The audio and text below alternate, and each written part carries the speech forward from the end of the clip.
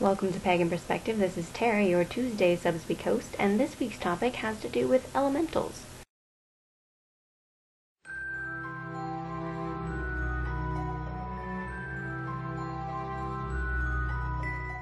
Our topic for this week was given to us by emogothcut, who would like to know if we know anything about elementals because they've been told that they have one by a good friend. According to my sources, it seems that Paracelsus was the first person to come up with the idea of elementals as such.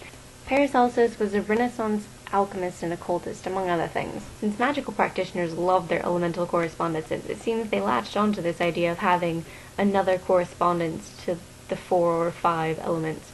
And they took Paracelsus's 4 elemental beings and this idea of elemental beings and didn't really take all that much else from his ideas of elementals. Instead, it seems, they took these names and ran with them in their own respective directions.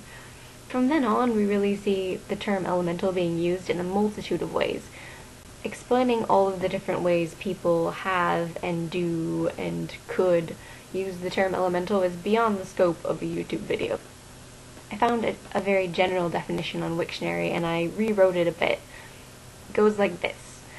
An elemental is a being, creature, or spirit that is attuned with, composed of, and or inhabits one of the Greek classical elements: air, earth, fire, water, and sometimes ether. It can also be some sort of being that can control or affect a certain natural force, for example, hurricanes. It's usually understood and used as a category of certain kinds of beings or spirits, but what fits into that category can vary. One use of the term that seems to be becoming increasingly common these days invokes broad animistic sorts of beliefs, whereas another, perhaps more traditional way of using the term focuses more on the actual Greek classical element. This belief can range from a single sort of archetypal being or guardian of water as an element, to a plurality of beings that reside within water wherever water shows up in a world. Most conceptions of elementals would not link them to animals or people. Elementals are usually derived by people picking out different mythological and magical creatures and associating and linking them to a particular element. Paracelsus' version of naming the elementals is by far the most common, but there is a wide variety. Paracelsus was open to the idea that a lot of these spirits and creatures from folklore and pagan myths might actually exist and have been created by the Christian God. He's not convinced that they're necessarily evil, and because they're not actually mentioned in any of the scriptures, he takes a lot of time trying to imagine and speculate about how they could fit into his Christian worldview. In his book on nymphs, sylphs, pygmies, and salamanders, Paracelsus goes into depth discussing what exactly elementals are and what they do and what their worlds are like. According to him, among elementals, there are the water people, the mountain people, the fire people, and the wind people. He says, "Those in the water are nymphs, those in the air are sylphs, those in the earth are pygmies, those in the fire salamanders.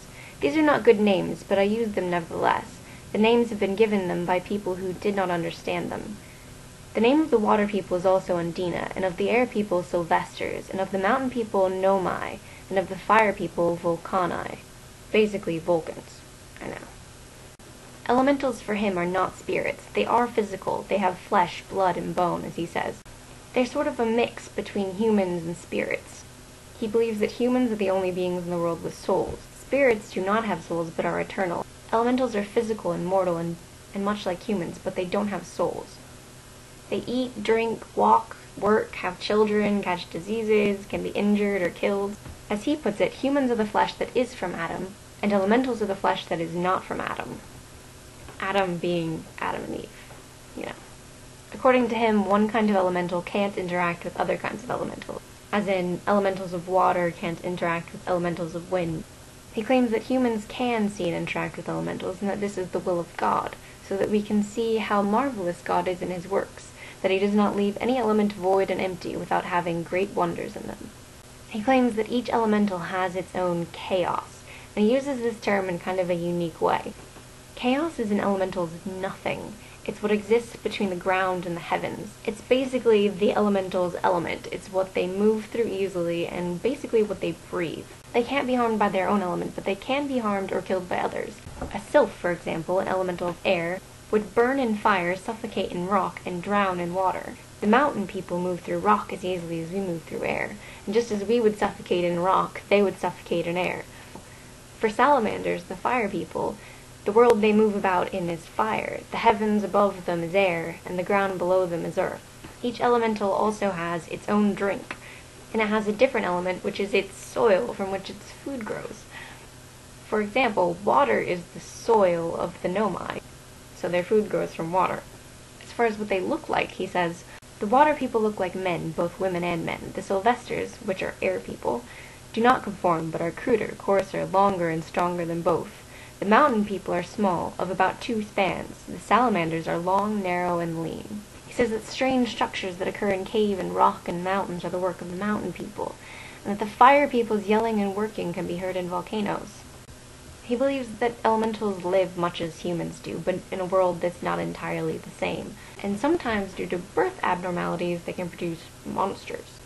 Sirens are monsters to the water people, giants to the sylphs, dwarfs to the pygmies, and will-o'-the-wisps to the salamanders. He says that when a monster is born, it signifies impending disaster, usually corresponding in some way to that element. Paracelsus goes into a lot of detail explaining how all of this works and how it makes sense within a Christian standpoint, or at least his Christian standpoint. And now on to the question of having an elemental.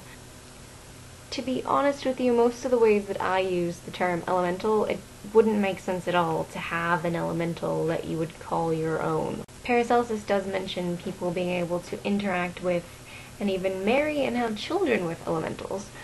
In some folklore, certain kinds of what you might call elementals are said to have no soul and to therefore to seek sexual union, impregnation, or marriage in order to obtain one. Magical practitioners can work with elementals, and some people might think that they can also become interested in specific people. I've read of spirits that can become attached to a certain person, though generally that tends to be a negative thing. I've also seen some ideas of elementals that seem to consider them like a different kind of angel. People's different ideas about what elementals can get really diverse and creative. And there's nothing wrong with that, but it does mean that it makes it really difficult for me to explain to you what someone else is talking about, because I don't know. This friend of yours who told you that you have an elemental, I have no idea what they meant. If you would like to ask your friend and then let me know what they meant, I would be really interested to find out, honestly. I imagine that they could mean something sort of like a guardian angel. They could mean some sort of spirit that's interested in or attached to you. They could have meant that you have an element which is different. But speaking of having an element, I suppose it's possible that if you consider yourself as being attuned with a certain element, you could also consider yourself as having some sort of elemental being or spirit that is in tune with you or attached to you or attracted to you because of that. That's a possibility. I've never heard of it before. I just made it up. But I don't know.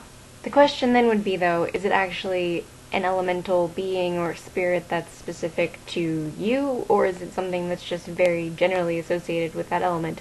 In which case, I don't know why you would call it yours, unless you're saying because you are the element of fire that the salamander or whatever you think associates with that dragon, whatever, is your elemental because it's like your elemental sign or something.